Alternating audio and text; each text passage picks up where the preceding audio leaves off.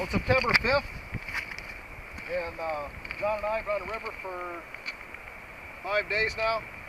Had seen very little fresh sign. It was very discouraging. Hardly any fresh buffalo sign at all. It was all older from earlier in the summer.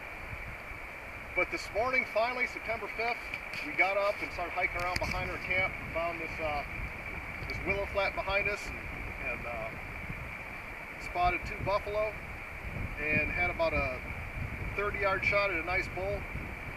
And it was quartering towards a little bit, but he busted us, and I was afraid he was going to head out, so I went ahead and hammered him.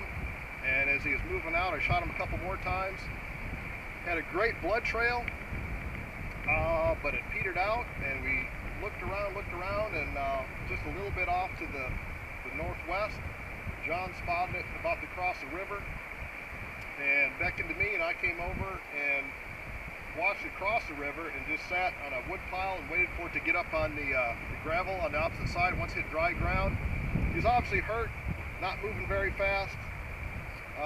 Took his time, just slowly getting across the river. When he got to the other side, I hammered him again, and it was a 105 yards by my laser rangefinder, and he just walked a few yards and piled up.